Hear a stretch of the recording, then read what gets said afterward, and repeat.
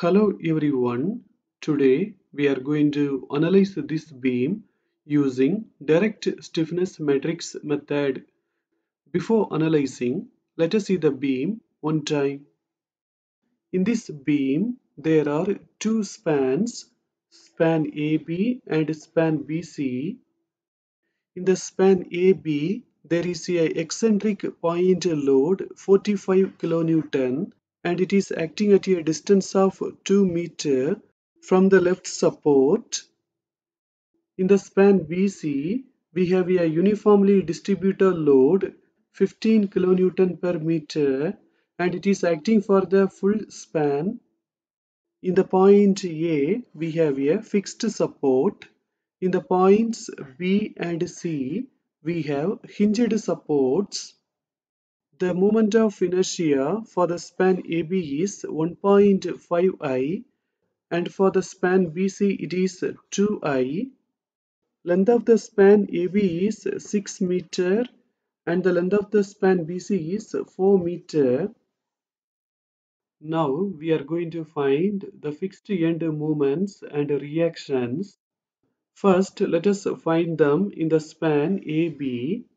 In the span AB, we have an eccentric point load 45 kN. The formulas to find the fixed end moments are minus WAB square upon L square and positive WA square B upon L square. Let us apply the values inside the formulas. W is 45, A is 2, B is 4 and the total length is 6. Finally, for M of AB, we are getting minus 40 kilonewton meter and for M of BA, we are getting 20 kilonewton meter. Now let us find the vertical reactions. First, I am going to find the reaction RA. For that, I am going to take moment about the point B. In this case, I am moving towards right hand side. Clockwise will be positive and anti-clockwise will be negative. The reaction RA is acting in the clockwise direction, so that will be positive and the distance is 6. So 6 RA. The point load 45 is acting in the anti-clockwise direction, so that will be negative and the distance is 4. So minus 45 into 4.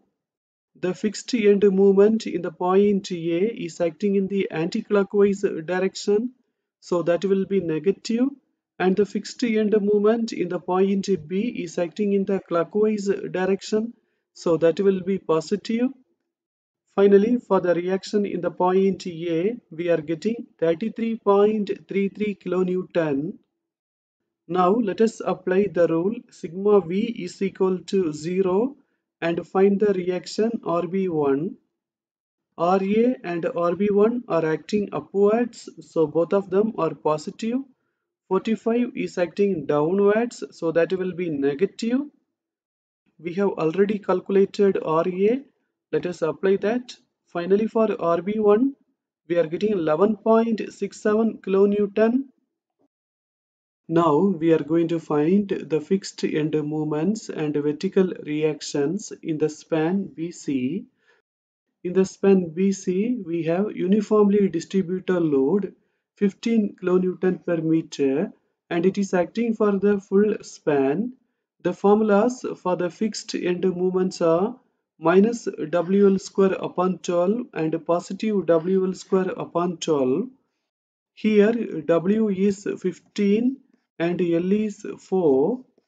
After the calculation for M of BC, we are getting minus 20 kilonewton meter and for M of CB, we are getting 20 kilonewton meter. Now let us find the vertical reactions RB2 and RC. In the span BC, we have symmetrical loading, so we can easily find the vertical reactions. For that, we have to multiply the uniformly distributed load 15 with the distance 4 and then divide that by 2. In this way, for RB2 and RC, we are getting 30 kilonewton. In the stiffness matrix method, when we analyze the beams, we have to check the supports in which slope can occur. Let us see the conditions. In the fixed support, there will be no slope. In the hinged support, there will be slope. And in the roller support also, we have slope. In this beam, in the points B and C, we have hinged supports. So in these supports, there will be slope. So the kinematic indeterminacy of the beam is 2. In the point B, we have theta B, and in the point C, we have theta C. Now let us make the coordinates diagram. In this analysis, we have two coordinates. We are having the coordinates in the points B and C because in these points only we have the unknown displacement, that is the slope. Since the unknown displacements are the slopes theta B and theta C, the coordinates should be taken as the moments. The moments should be placed in the clockwise direction. We know that in the point B we have theta B and in the point C we have theta C. Let us see the formula how to find both of them. Delta matrix is equal to K matrix inverse into P matrix minus PL matrix. Inside the delta matrix, P matrix and PL matrix, we will have two values. Because in this analysis there are two coordinates. Since we have two coordinates, the size of the stiffness matrix will be 2 cross 2. That means inside the matrix we will have two rows and two columns. Inside the delta matrix we will have the values of theta B and theta C. In this formula, now let us find the PL matrix. The PL matrix is the forces or moments developed in the coordinates due to the given load. We know that both of the coordinates are representing the moments. Let us take the first coordinate. It is in the point B. In the point B, we have found two fixed end moments, M of BA and M of BC. We have to add both of them. After adding, we are getting 0. Our second coordinate is in the point C. In the point C, we have found a fixed end moment M of CB. Let us apply that. In this formula, now let us find the P matrix. Inside the P matrix, we will have the final forces or moments acting in the coordinate direction. To find P1, we have to check our first coordinate, which is in the point B. We have to check if there are any movements in the point B. In the point B, there is no external movement, so we can simply enter 0 inside the matrix. To find P2, we have to check the second coordinate, which is in the point C. In the point C also, there is no movement, so P2 also will be 0. In this formula, we have found P matrix and PL matrix. Now we are going to find the stiffness matrix. For finding the stiffness matrix, first we have to make the stiffness matrix for the spans AB and BC. This is a stiffness matrix for a span. We have to memorize this matrix so that we can easily find all the moments and reactions. Now let us make the stiffness matrix for the span AB. In the span AB, the moment of inertia is 1.5i. So instead of EI, we have to apply 1.5 EI. Length of the span AB is 6. So instead of L, we have to apply 6 on all of the members. In the span AB, we have to find the vertical reactions RA, RB1 and the moments MAB and MBA. In the matrix, the first row and the first column represents RA. The second row and the second column represents MAB. The third row and the third column represents RB1. The fourth row and the fourth column represents MBA. Let us multiply all of the terms with 1.5. For our own convenience, let us keep EI outside. From this matrix, we have to take the stiffness matrix elements outside. We know that our first coordinate is in the point B. We know that the coordinate represents the moment. In the point B, we have the moment MBA. In this matrix, this is the row and this is the column that represents MBA, which is in the first coordinate. So let us mark the row and column as 1. Let us strike out other columns and rows.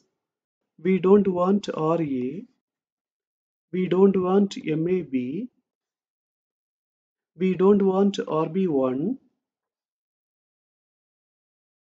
So the remaining is 1. That is K11. 1 into EI, we will get EI.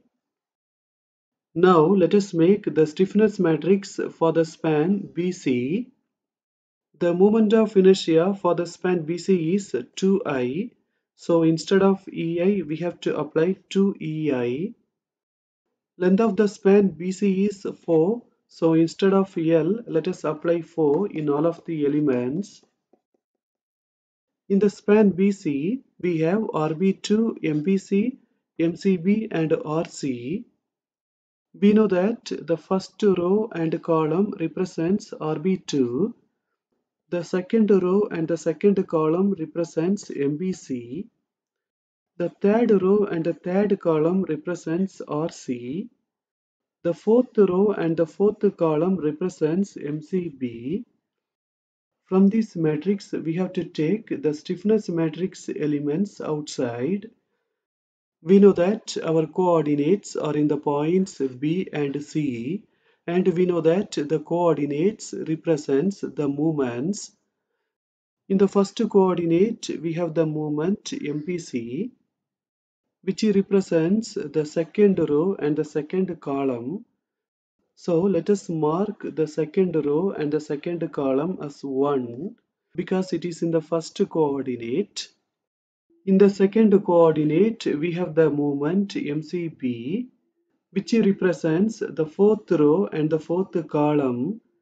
So let us mark the fourth row and the fourth column as 2 because MCB is located in the second coordinate. Now let us strike out unwanted rows and columns.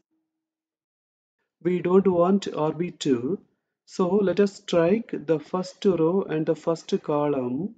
And we don't want RC, so let us strike out the third row and the third column. Now let us take the remaining outside. We have K11, which is 2, but outside we have EI, so 2EI. Here we have 1, which is K12. 1 into EI, we will have EI.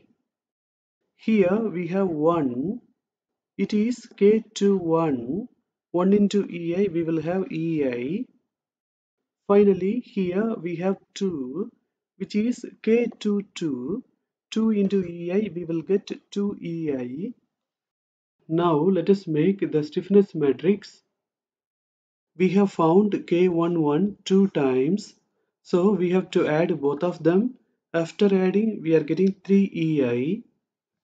Then let us apply the values of K12, K21, K22.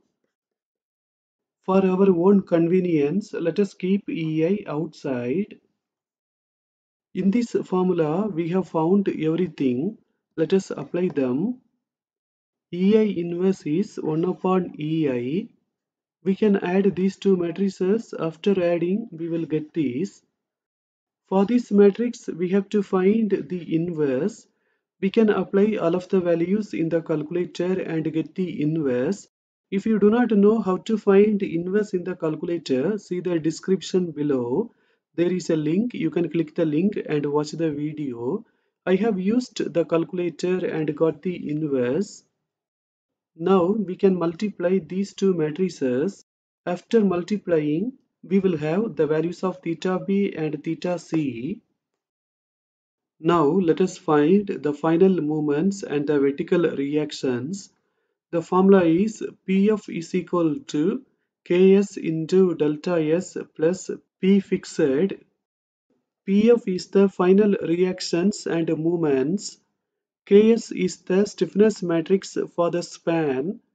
Delta S is the displacement in the span. P fixed is the fixed end reactions and moments. We know that in the span AB, we have to find the reactions RA, RB1 and the moments MAB and MBA. We have already found the stiffness matrix for the span AB. Let us apply that. Now let us make the system displacement matrix.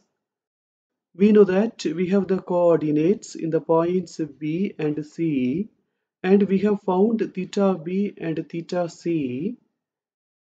In the first coordinate B, we have the moment MBA. For the moment MBA, we have to apply the displacement theta B 4 upon EI. We can keep 1 upon EI outside. For the remaining values, we can simply enter 0. For the span AB, initially, we have calculated the fixed end reactions and the fixed end movements. Let us apply them. We can eliminate EI. When we multiply these two matrices, we will get this matrix. Now we can add these two matrices so that we will get the final reactions and the movements. Now let us find the final reactions and the movements in the span BC. For the span BC, we have found the stiffness matrix. Let us apply that. Now let us make the displacement matrix. In the first coordinate, we have theta b. MBC is in the first coordinate. So for MBC, we have to apply the value of theta b. In the second coordinate, we have theta c. MCB is located in the second coordinate. So we have to apply theta c. The remaining values we can apply 0.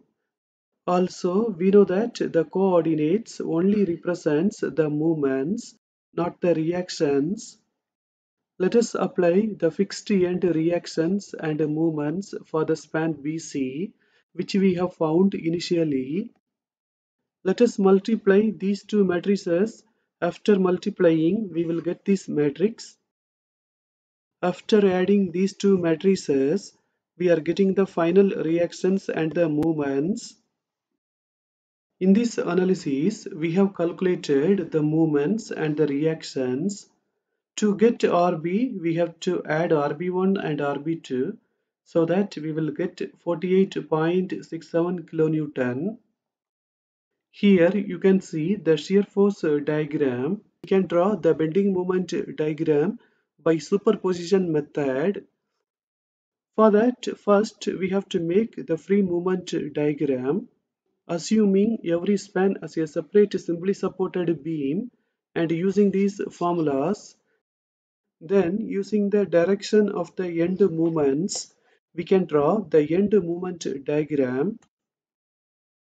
Then we can combine both of the diagrams so that we will get the bending moment diagram.